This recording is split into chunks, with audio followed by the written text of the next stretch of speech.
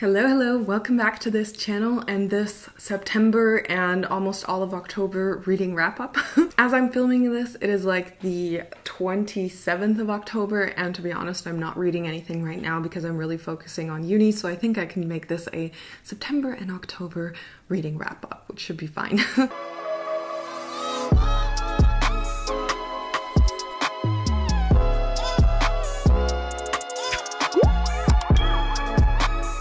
So we have all of the books over here. I have them in no particular order. I'm just going to go at it as they are here. And the first one on this little stack is Home Before Dark. And I just thought this book was fun. This book was supposed to be my kind of Halloween-y type of read. I mean, obviously it's October, so some of these books are going to be a little bit Halloween themed. And this is basically about a haunted house. So Maggie Holt and her family lived in this house, and they basically got spooked out of the house and they fled, and she can't really remember because she was really young. She was 6 or 7 at the point, and they fled out of the house, and her dad wrote a book about this haunted house, and it became like a national bestseller, and a lot of people that she meets actually know her and know her as like the girl from the haunted house, and it's very much affected her life, so she is kind of not happy with the fact that her dad wrote this book. And then her dad eventually passes away, and she finds out that the family actually still owns this house. She decides to go there, move in, renovate it because she's a house flipper, and then sell the house. So that's basically where the story starts. And she, of course, wants to find out what really happened, because obviously her family did flee from this situation. They never really talked to her about what actually happened in the house, and so this is her little exploration of finding out what actually happened. I thought this book was just a super fun read, especially for October. This was a great book for the season. It was pretty spooky, but it wasn't like horribly gory or real horror kind of book, because I personally can't read stuff like that. So I just really enjoyed it. This was a fun little mystery that was set in a house. It was spooky. There were some elements to it that I did not expect. Some things that you could kind of guess, or I was like, maybe this or that will happen. But it was just an overall fun book. So I gave this a thorough 3.5 stars. It wasn't anything exceptional, but it was perfect for this season, and I really enjoyed reading it. So the next book over here is The Wall. And I actually saw this in the New York Review of Books and got it from there, so it was a recommendation out of that little magazine. This is a dystopian book, and basically it's set into like, I guess a nearer future. We've had a climate crisis, and the sea levels have risen so high that most of the land in the world is now uninhabitable. But an island pretty similar to the UK, so we can kind of guess that this is like the UK. So there's this island and people can still live there, but around this island they have a ginormous wall to keep out the so-called others. And these others are basically trying to flee to this island because they don't really have any place to live. Like I said, there's not much land you can actually live on. And this story starts with a person who has to go to the wall. Because in this dystopian future, every single person has to go to the wall for 1 year of their life, basically as like a duty or like a service that everyone has to provide for their country.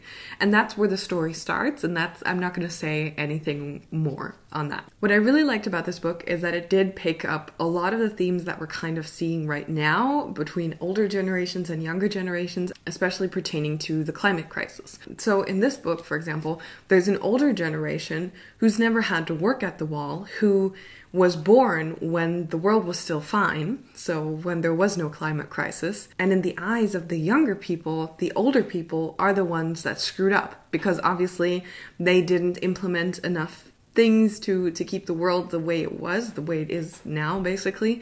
And so the younger people are kind of angry with the older people, and the older people want to kind of help the younger people because it's their, their kids and everything, but they can't really help them because the world is completely different than the way they grew up. And I found that that was really well captured here, because we obviously do have that generational gap. We have Fridays for Future here, and we have people protesting, young people going out into the streets for the climate crisis, and older people not really reacting to that. So there were little things like that that this book really picked up on. The wall is also obviously a big symbol for the EU keeping people out, because we do have a crisis of people like trying to flee over the ocean and then actually drowning in rafts and boats boats and all kinds of makeshift boats on the sea because they're trying to get to Europe, but a lot of European border countries, of course, are keeping them out, and there's a lot of legislation on trying to keep refugees out of the EU, so that also was reflected well in the book. Storytelling-wise, this was very typical dystopian, I would say, so there's a very typical journey of the hero and certain situations that unfold, so I didn't think it was necessarily a masterpiece in that. Maybe I've just read too many dystopian novels at this point, but I still really like this book, mainly because it picked up on some really good themes that we can see right now, and just putting them into fiction and into a literary scenario was just a lot of fun for me personally to see. So if you're generally interested in EU refugee climate dystopian things, this is definitely a book for you. The next book over here is Night, and this is actually a memoir. This is the memoir of a person that survived the concentration camp in Auschwitz. So this is a difficult read. It's very short. It's only 111 pages long. No, 115, something like that. So it's a very, very short book, very short memoir. I don't rate memoirs here on this channel. I don't know. I don't think we should forget the things that have happened. And even though I've had extensive history classes on that period in time in Germany, because I grew up in Germany and I went to German schools and they do a very good job of working through that time period, I still think you can always educate yourself further, and just reading these accounts, it made me cry several times. It's just crazy. So if this interests you in any way, check out Night. Next on my stack over here is The Only Good Indians. And I don't really know how to describe this book. I have to be completely honest, this book was not my cup of tea. I thought for Halloween I would try reading some more, I guess, horror. I think this is a real, true horror book. It's just not my kind of thing. So the premise of this is that these three friends, they go hunting. They go hunting on an illegal space, and they kill elk, they have their kills, and yeah, that's the premise of the story, and they do something that I'm not going to describe here. This thing that they do, it basically comes back to haunt them and to find them 10 years later. I think what bothered me in this book were two things. Number one, it basically only has one plot line, and because of that, I mean, we do have several different characters, yes, and we kind of get introduced to the characters, but because there's really only one plot line and you really know what's going to happen in that plot line, I just plain thought this book wasn't very interesting. I have to be honest. It just didn't tickle me much. The other thing is, I'm not really good with violence.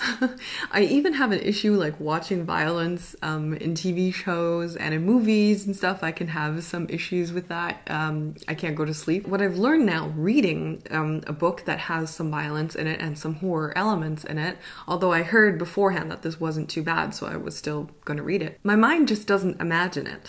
Right? So when you're reading a book, you're going through the book, and you in your inner eye, you imagine everything that's actually happening. Your imagination plays, does its thing. When I read violent scenes, I now have figured out that my head just doesn't do it. It's it just goes blank. I've never had that before. I was reading the scenes and I kept rereading and rereading and rereading them because I was what the hell? But yeah, my head just doesn't do it. It just stops. It's just oh, no, we're not doing that for you today. Which I guess is a good self-preservation mechanism to just not replay stuff like that in my inner eye, I guess. This wasn't my cup of tea, but I think if you do like horror, if that's more your genre and very kind of strong thriller-ish-y types of books, I think you would really enjoy this. What I did like about it is, of course, the elements of speaking about being native or speaking about spirituality in certain points, or native spirituality at certain points. That's always something that I enjoy reading about, so I did really like that about this story. But yeah, it just wasn't my cup of tea. I gave it 2 stars, but that's just my opinion. But if you do like horror, I think this might be a good book for you. So the next book over here is The Other Black Girl. And I don't know, I have mixed feelings about this book, to be honest. I did really like the idea of this book. So this book is about Nella, who works at a publishing company. She works in a corporate environment, and for a while she's been the only black girl basically in the whole company or in the whole office. And then they hire a new black girl that comes in, and Nella starts getting these really weird, mysterious notes of someone saying leave the publishing house now, stop working here, get out. It was advertised as a cross between The Devil Wears Prada and a thriller. And I didn't get either of those vibes in this book.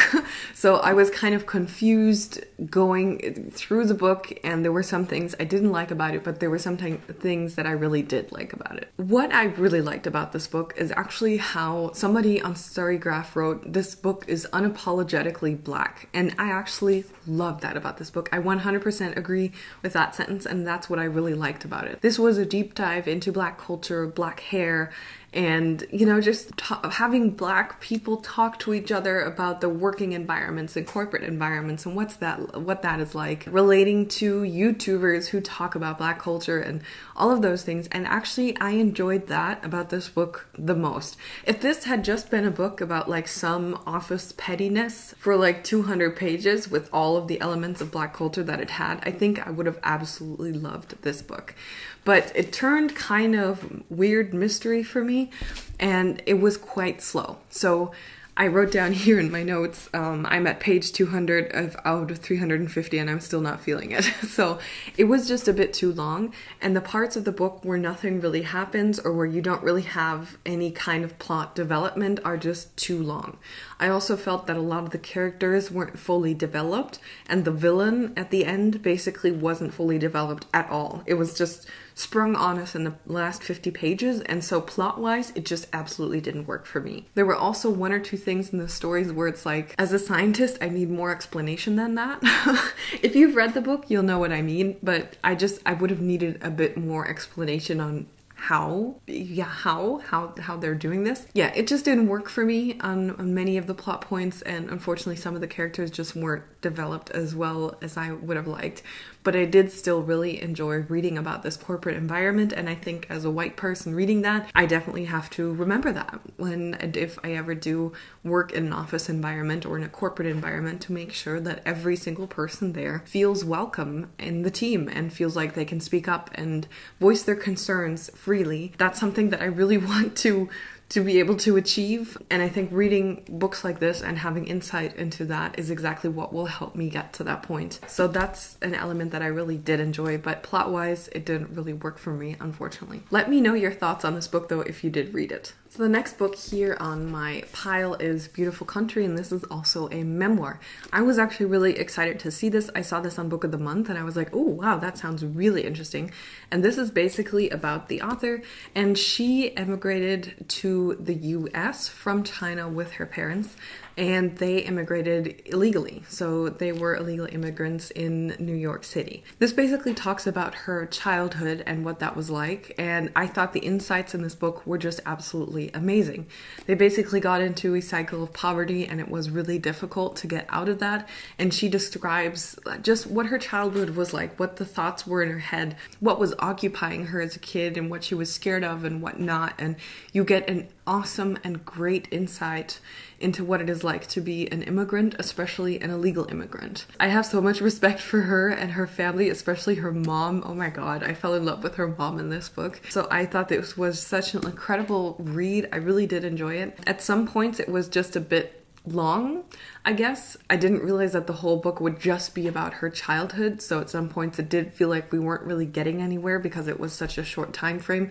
But on the other hand, that's a great reflection of what she was feeling like as a child, because she obviously didn't feel like she was getting anywhere either, because she had an illegal status in the States and was scared of doing anything, even of going to college, etc. Absolutely recommend this, because I think this is a good account of what it's like to be an immigrant in the States, especially if without documents, and what that feels like. Next book over here is The Maidens. This was obviously also a October-y crime kind of read, and this had a very dark academia vibe to it. All in all, to be honest, the book felt somehow forced. I can't really describe it, but basically this book is about Mariana. Her husband recently passed away, and she has like a niece at Cambridge University, and then there's a murder that occurs at the university, and she goes there for her niece, and then she kind of starts snooping around and trying to figure out who the murderer is.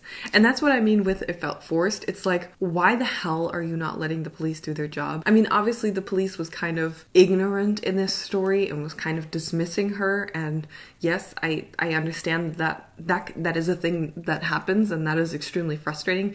But she wasn't exactly in a position to be like, I have no experience, I'm a psychiatrist, but I'm going to try and find the murderer now and play detective. It was just a weird premise. I don't know, it was weird to me. It just, somehow it did not feel natural that she started snooping around and everything and in everyone's business, and I was like, okay, fine, I guess. And the twist was a little too twisty for me. So at like the half of this book, so every once in a while with crime and mystery books and everything, I'll sit there and I'll be like, so what is the most absurd outcome of this book? And then I think of the most absurd outcome, and then when that outcome comes true, it's like, really? And that's kind of what happened in this book. So I did halfway through think of what would be the most absurd outcome, and I was like, yep, that's exactly what happened. I didn't really like that about it, but it was written well. I do have to give it to this book. This book had a great style, and it was super atmospheric, and that's what still made it fun to read. Because this takes place at Cambridge and on a campus, and it's also dark academia and ooh and wah, and the vibes are just the vibes that they are.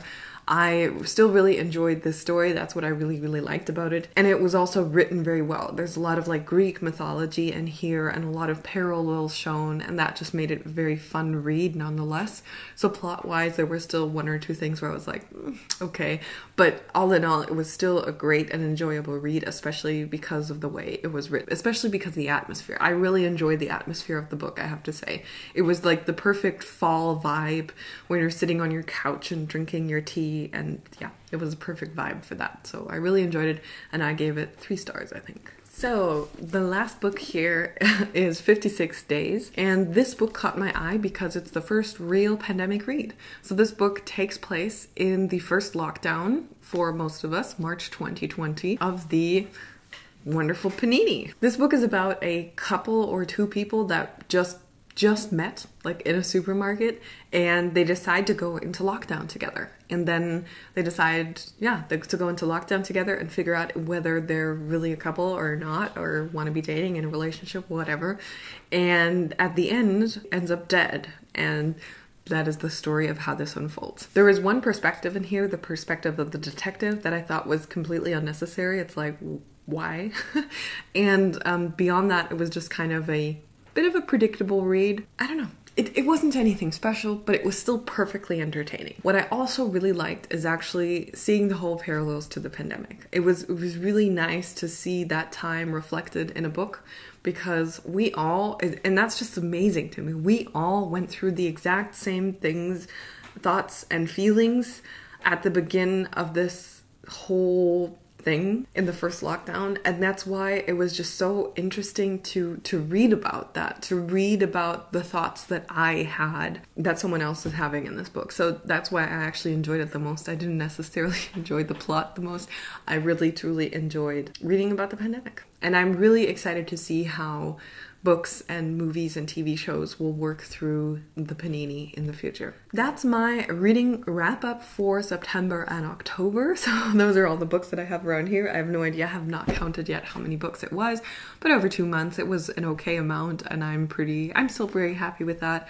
I didn't read much like in the second half of October, just because I was starting to use books to procrastinate a little bit in the morning, and I wanted to stop doing that because I need to focus on university at this point. I'm slowly getting into my next book now. So let me know in the comments what you have been reading these past few months, if you enjoyed it or not, if you read any of these books, and if you like them or not. And we'll see each other soon. Bye!